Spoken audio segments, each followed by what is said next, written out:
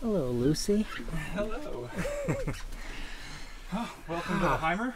I'm Jon. I'm Jacob. Here we are. Yeah. Oh, we've had some good episodes lately. We did. We had two good, solid episodes. Yeah. These past 2 weeks. I mean, they're all great. They are. But we had a little incense going. yeah, do you want a little incense? Or? Well, it's up to you. Maybe at some point. Maybe, yeah. Yeah. Yeah.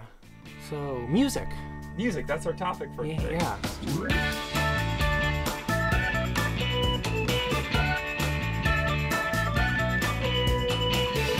Music and the essence of music. We could just turn on music and play it. That's true. And sit in silence and listen to music. Nah. No. That's not really a podcast. No. That's more like radio DJing. Yeah. Yeah.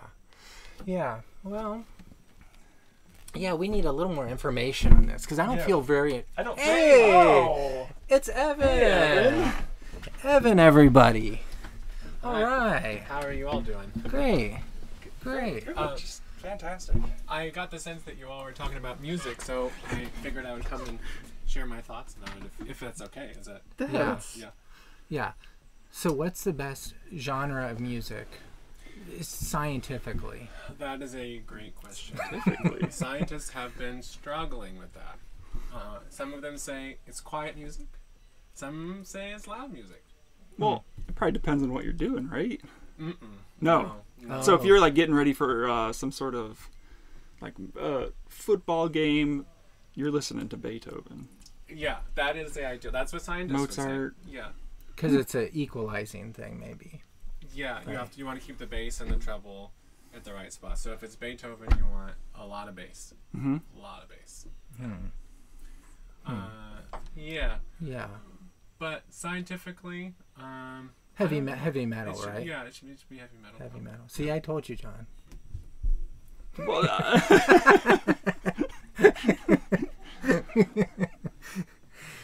Do you listen to heavy metal? I do. Yeah.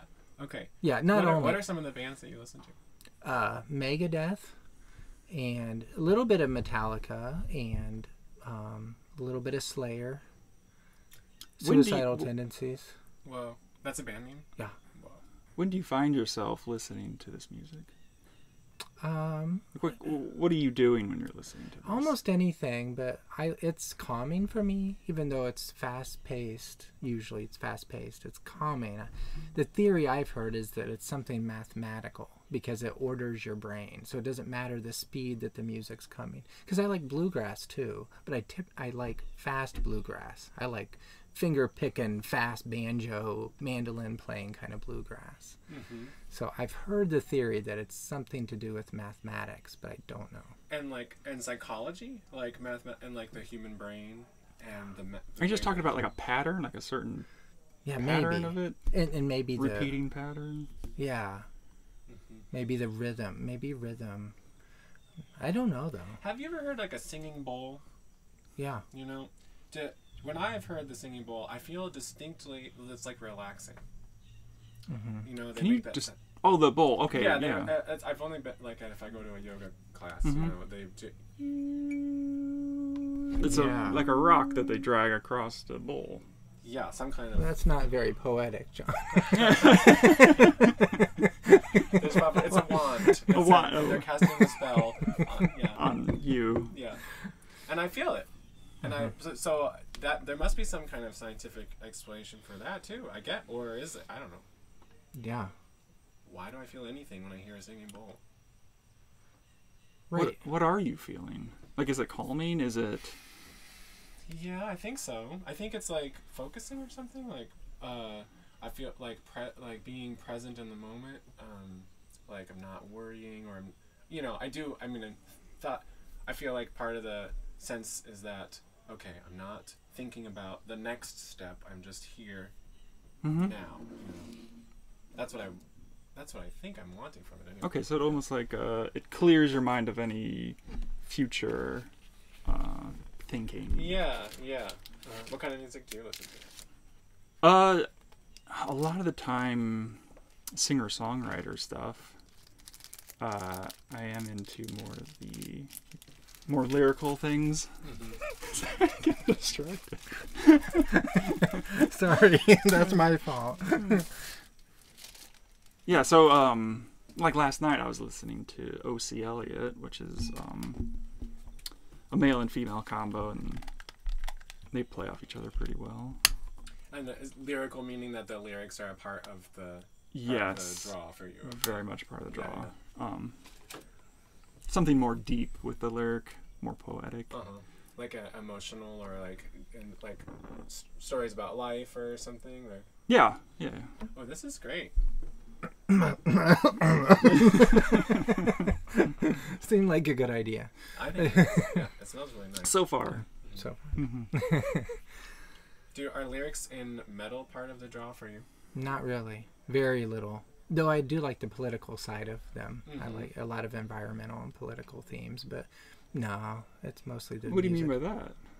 Of heavy metal, a political theme within. So, what sorts of themes are you feeling, or are you seeing in this type of music? Well, I know, like in the there's like there are vegan straight edge bands. Look at the camera on that one. Like Earth Crisis, which is pretty much all about environmental themes, and they've been going since the mid 80s, sort of. They're still together, and I mean, the environmental movements predates all the 80s, of course, but I feel like a lot of punk is like that too. Tends to be political or about the environment, or it seems like, right, like certain genres have to do with, not always, but certain types of.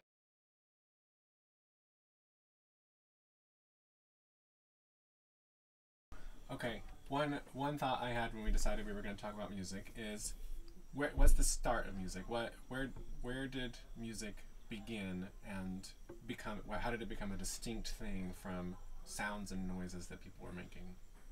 Oh, this has to be some sort of, I imagine, a tribe, right?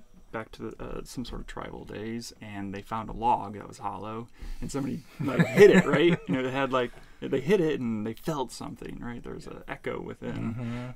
They heard the sound waves bouncing off the inside, so they hit it again. They liked it, and somewhere along the lines, the rhythm came into that.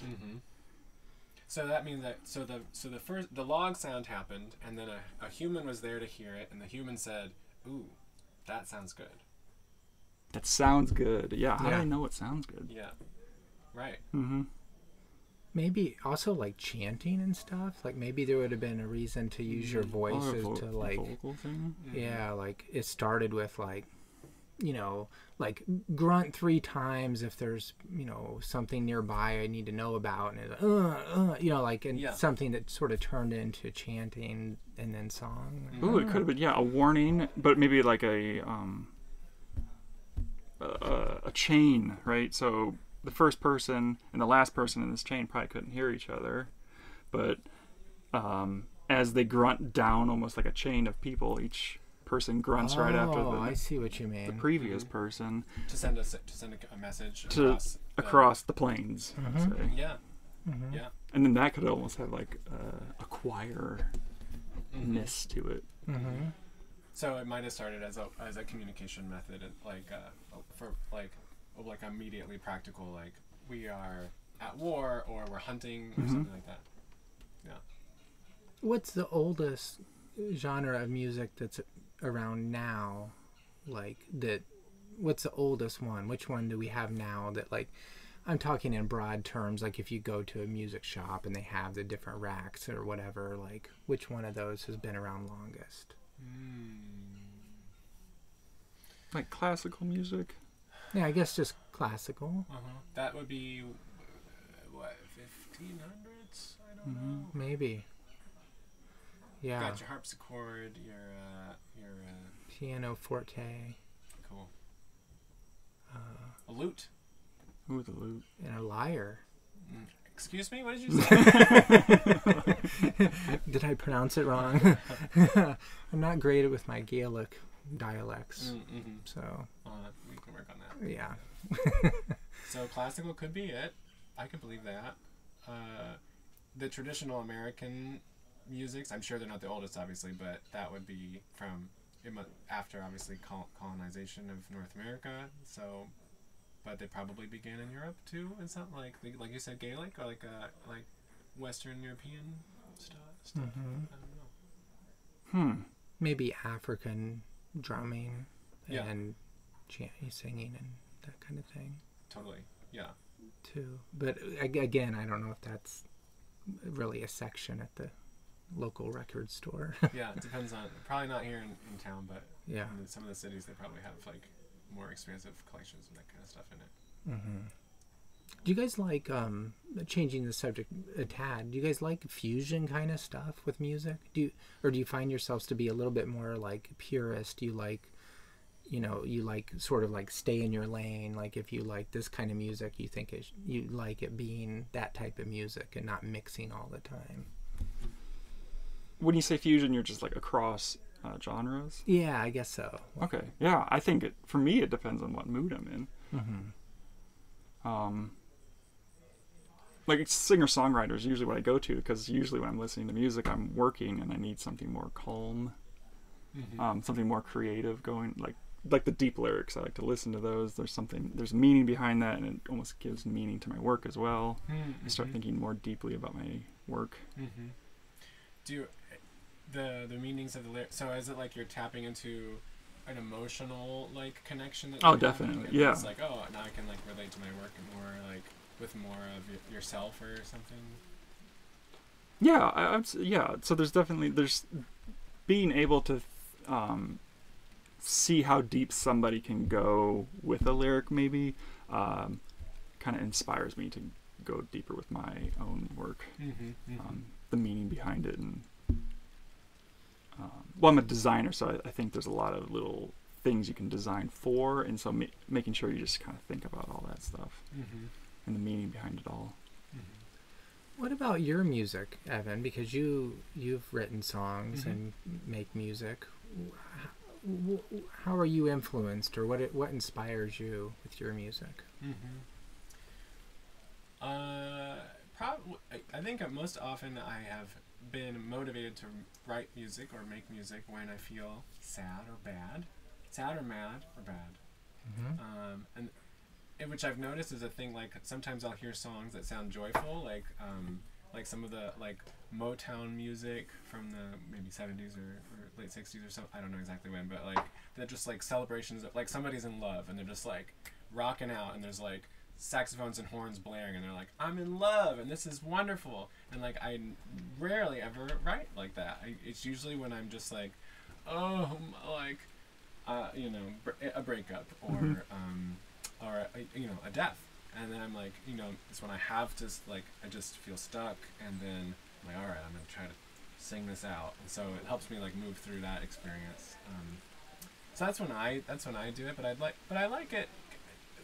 Thinking about like singer-songwriter and the deeper emotional side of it, I really appreciate the power of songs to bring me into that, like, in that deeper emotional experience, or like it put me in touch with my emotions more. Yeah.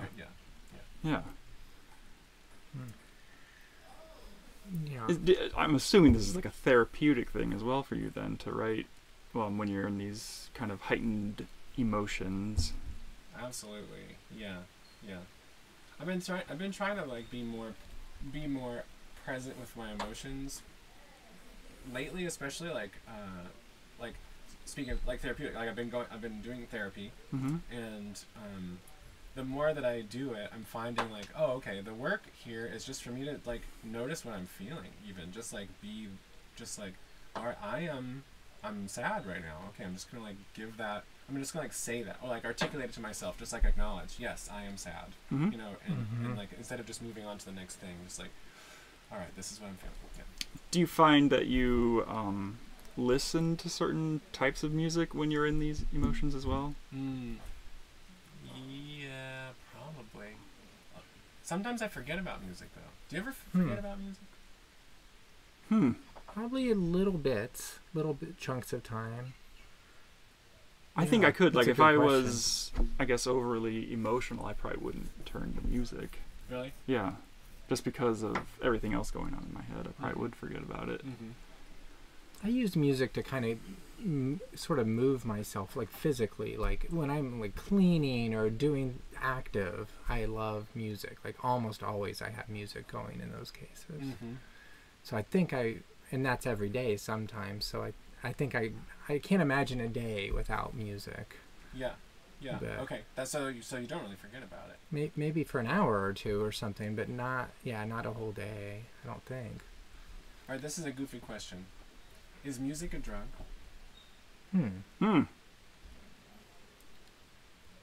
Well, I don't think go ahead. No, go ahead. I was going to say I don't think it's a drug, but I think it could be addictive. I mean, some things are good things to be addicted to. And I would think music would be that. I don't really see any downsides to music. I don't know. I think music is a drug.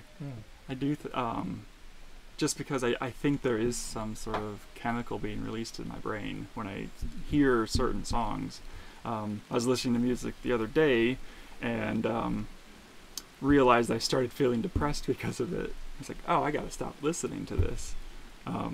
Like I was in actually like a cleaning mood. I was getting stuff done, and then I started like kind of not wanting to get stuff done. So I had to change that album. Yeah, if you find yourself staring out the window at it's like, the whoa. crow outside, and, you know.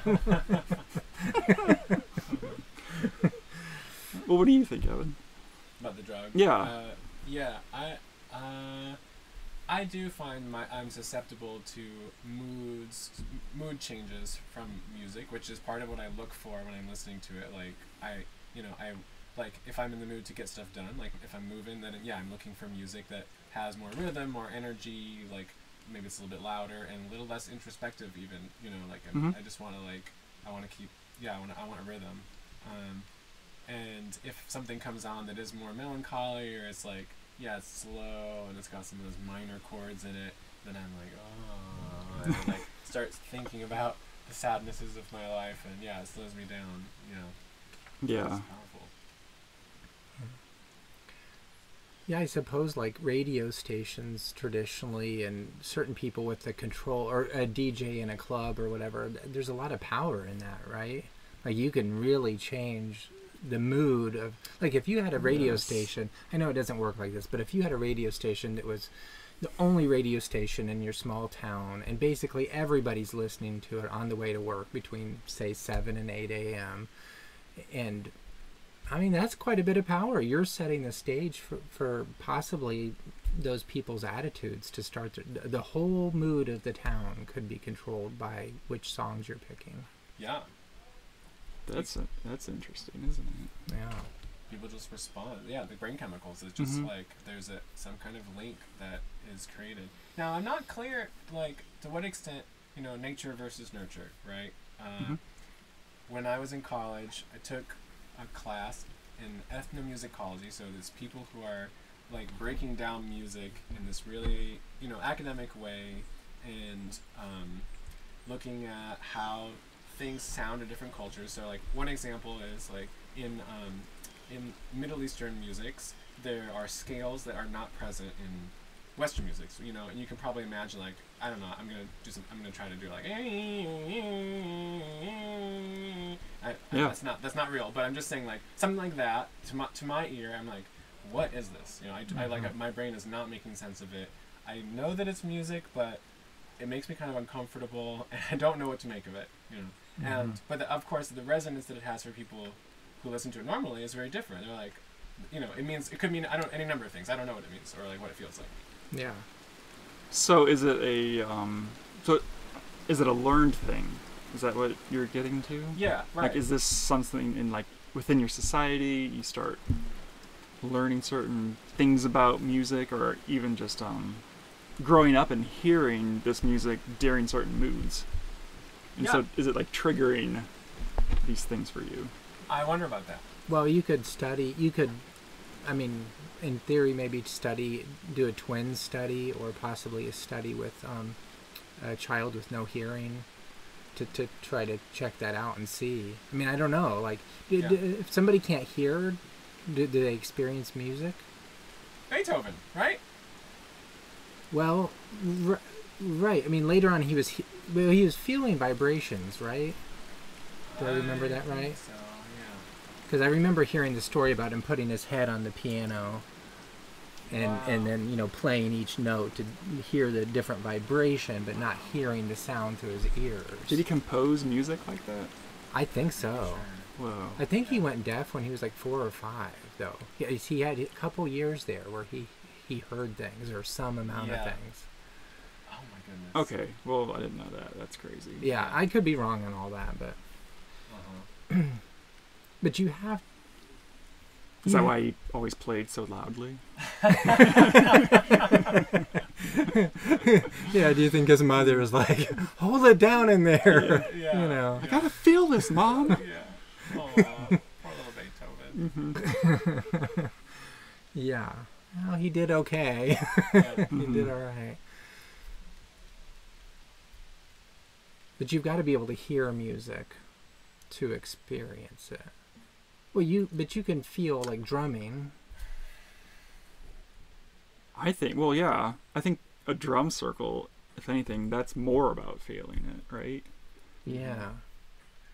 Or when you go to a concert and there's a really huge sound system and it's like the bass is super intense. It's like You can hear it in your chest or Yeah. feel it in your chest. Yeah. Yeah.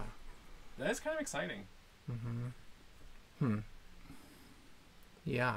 It'd be a neat thing to try to think about getting music to people who have no hearing, that are born like that. Like, how's a way, what's a way other than vibration? I mean, actually getting that. I've heard they're getting closer to sort of cracking that whole thing and allowing hearing to people who are born without it. Like, I think that might be in our lifetimes that is. Oh, yeah. You've heard that too? Yeah. Yeah. I think they're actually have experimented and it works. Yeah. How does it work? There's like some sort of implant in your ear that can vibrate whatever it needs to vibrate in the right way. Do you mean, and then it's wired to the brain? Whatever. Yeah, I don't. It probably depends on how severe it is as well. Yeah. But what I think I've heard is that like you don't have an eardrum maybe, but there's still something in your ear that senses vibration. It just can't sense the vibration without that eardrum. Interesting. And so this is almost like an artificial eardrum, and so it'll. I'm assuming there's some sort of mic on it, and then it sends it to a speaker, and that speaker then vibrates this sensor in your ear. Yeah. Cool. Huh. Are there certain kinds of music you guys really don't like? Like, I know sometimes we feel uncomfortable saying that because it could hurt someone's feelings, or, 'cause, Jazz. ooh, all types, or... Yeah, I can't. Maybe I need to study it more, but it's hard for me to listen to that because of how chaotic it is. So you're talking about contemporary jazz more than like old Billie Holiday 1920s kind of jazz, probably. You're not talking about like, lounge singing jazz. No, I'm talking about that too. Oh, that too. You're like, that may be... I'm getting really angry. Yeah. Let's change topics. No. Maybe our producers of the show could put some jazz in to start this Oh, episode. yeah. How about you, Evan? I do. So I am embarrassed. I'm glad you offered that as a way of making space for it, because I feel I don't get into like in the Louisiana, like Zydeco, so it's like a fusion, incidentally, of like I think there's jazz influence and also like maybe some French influence, but it's like a music. So the reason I'm embarrassed to talk about it is because it's a music that is associated with like a black culture, like in the U.S. And actually there's like a number of musics that I would say, like, I think of other cultures or like people of color that those musics pertain to that I'm like that I don't relate to. And so that's what's embarrassing for me is to notice, to like think that, you know, this is like it's a racial thing, and then I feel like embarrassed about like I don't want to have that sort of separation, or I want to be able to relate to people of different like backgrounds, you know. I don't want to just be like stuck in whiteness and be like, oh, I only want, you know, but I know that like even just hearing like Celtic music or something, you know, I'm like, I get into that. You know, I'm not from Ireland. Yeah. None of my family that I know of is from Ireland, but there's something about whatever's happening in that music that I relate to. And I don't think it's just because I know that it's white people doing it, but I also don't know what to make of this. That's interesting. Yeah. I mean, Does this go back to the culture thing and how you grew up? And do you have any emotions tied to like that kind of music, and so that music's just not bringing up anything for you? You don't feel it as much? Yeah. Growing up, my family put on music on the stereo all the time, but not a lot of like, you know, not black musics, not like Middle Eastern musics. Definitely, you know, it was a lot of rock and like singer-songwriter stuff. That was what my parents both were listening to a lot, or classic rock, mostly. Yeah. Could there be any sort of way that sort of thing could travel amongst our DNA? In any sort of way? I haven't even thought that through. Passed down through genes? Yeah, some sort of, you know, sequencing of either rhythms or beats or something that resonates more because of thousands of years of background that we don't even necessarily know about. I don't know. That's kind of a wild thought. I don't know. Well, maybe a topic for another time is epigenetic tags. I know we talked about this before. Yeah. But with music, I don't know. Yeah. Maybe. I'm the same way, Evan. I don't think you should feel bad about that. We can't. I mean, all types of music aren't going to work for all of us, and you know. So let's end it on what you don't like, Jacob. What type of genre do you not like? I am not into country. I said it there. I know it's hugely popular, and it just doesn't, it's not that I hate it. It's not like I have to run away or anything, but I find it very simplistic. It's partly because I'm not a lyric-based person. Like, the lyrics don't mean very much to me in any song of any type. I'm like 90% about the music and 10% about the lyrics. So country music tends to be, you know, kind of just flat and typical and standard and not deviate. I like progressive rock and things that are willing to take chances and experimental stuff a lot more than I like, you know, something like country. No, I'm there with, I think modern, kind of the more modern country songs, I'm not for. Though I think country has influenced a lot of the genres that I do listen to. Yeah. Yeah. So jazz and country. Yeah. Yeah. Yep. Yeah. Well, I need to run. Yeah. All right. So this has been great. Thank you. Okay. All. And yeah. All right. Thanks for coming on. That was awesome. That was great. That was great. Yeah, right, a lot to think about. See you later. Yeah. All right. See ya. Well, that was a good episode. Yeah. I feel like listening to music now. I know, we probably should go listen to some music. Yeah.